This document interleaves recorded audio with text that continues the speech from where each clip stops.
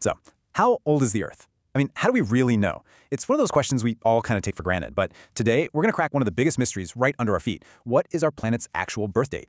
See, it's a way tougher question than you might think. Why? Because the Earth is basically a giant, slow-moving recycling machine. You've got forces like volcanoes and erosion that are always churning, always reshaping the surface. And over billions of years, they've pretty much destroyed all the evidence of the planet's birth. And that creates this amazing paradox, right? The very things that make our world so vibrant and alive have also completely torn out its first chapter.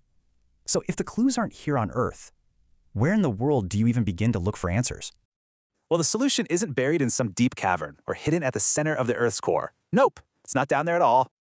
To actually read the opening pages of our planet's story, you have to look up. It turns out the most crucial evidence we have literally fell out of the sky. That's right, we have to rely on meteorites. Just think about them for a second. They're like these perfect little time capsules. They form from the exact same cloud of cosmic dust as our planet, but they've been preserved out there in the cold, clean vacuum of space for eons.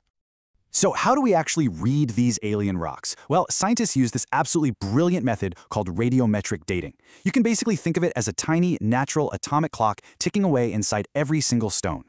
And it works like this. When a rock first forms, it locks in a certain amount of unstable parent atoms. Then, over billions of years, those parent atoms predictably break down, or decay, into stable daughter atoms. All we have to do is measure the ratio between the parents and the daughters, and boom, we can calculate with amazing precision just how much time has passed since that rock's clock started ticking. So after scientists analyzed countless meteorites using this exact method, all of these tiny atomic clocks pointed to the same solid, undeniable number, 4.54 billion years. Now, a number that big is almost impossible to wrap your head around. So let's put it in perspective. Imagine Earth's entire history, all 4.54 billion years, squeezed into a single calendar year. The planet forms on January 1st. But get this, the very first signs of life don't show up until late November. The dinosaurs, they show up, have their run, and then they're gone by December 26th. And what about us? Humanity? Everything we've ever done, every pyramid built, every book written, every person who has ever lived, all of it happens in a flash, in the final second before midnight on New Year's Eve.